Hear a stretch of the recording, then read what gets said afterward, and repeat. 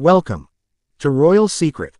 Reflecting on the recent scandal concerning the title of Prince of Wales granted to Prince William, both the Duke and Duchess of Cambridge will try to act as one. Ever since Queen Elizabeth died in September last year for this week, Prince William was immediately made the Prince of Wales as the title goes to the prince's heir. Nonetheless, this decision was questionable in Wales since some people thought that the title had to be bestowed on a Welshman. Instead, William and Catherine are currently on an official tour of Wales during which they visit leaders and community groups to hear out their problems. Welsh Labour have stressed their willingness to learn the culture and ambitions of Wales. During that visit, William said that he and his wife wanted people in Wales to feel that they are part of the royal couple's lives and that the two serve for the Welsh people. We are privileged to hear and to be enriched through what they have to say.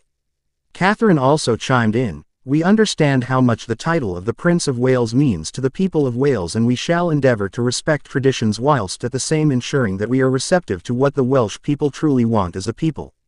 It seems the couple is doing all they can to ensure this comes to fruition. A recent poll revealed that people of Wales are more in favour of William to become the Prince of Wales after their visit. Originally, I did not believe that Prince William will become the Prince of Wales, but now, I am rather pleasantly surprised with their indeed interest in our country and our tradition, added Ieuan Wyn-Jones, former First Minister of Wales. The dispute on Prince of Wales title has marked the modern process of identity formation of the United Kingdom and its constituent nations.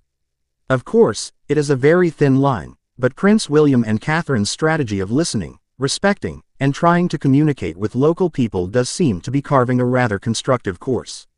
All in all, on the challenges relating to the title of the Prince of Wales, the Duke and the Duchess of Cambridge have been remarkably united and diplomatic. Thanks for watching.